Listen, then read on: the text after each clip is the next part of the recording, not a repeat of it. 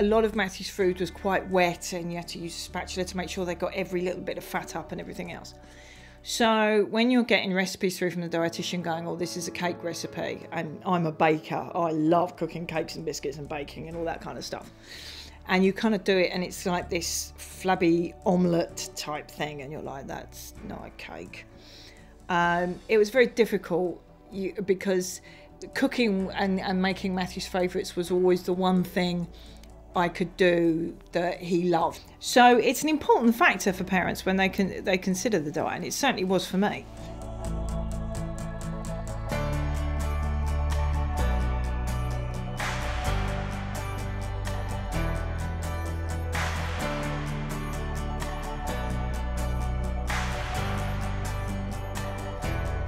Emma was on the phone to us a lot, on the phone to a lot of my colleagues in medical and marketing, and myself, I worked in research at the time, telling us what she was doing with the diet and feeding back to us and providing us with some of the recipes.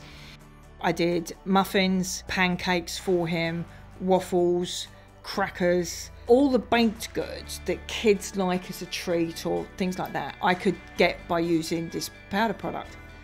So it was great. It revolutionised things for me and for Matthew. We have been able to, with Emma's permission obviously, share a lot of those applications and a lot of those recipes with parents in other countries. So they've also helped other families.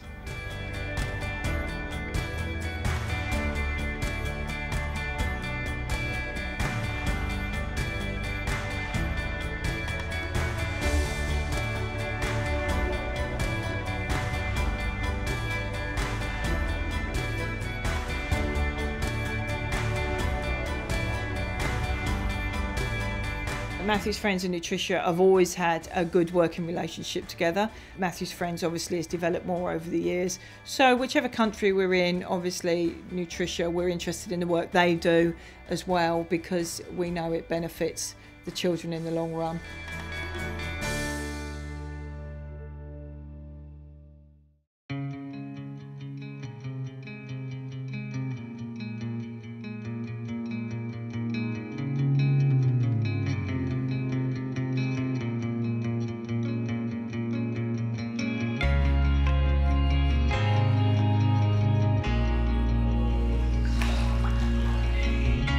Swimming is his favourite thing in the whole wide world.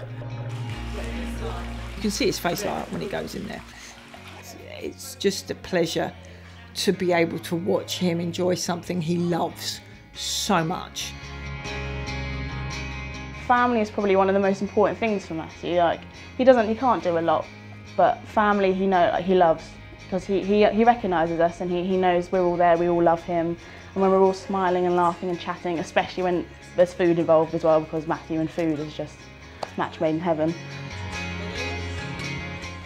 I love him to pieces, and I'm pretty sure he loves me too. I get lots of smiles, cuddles on the couch.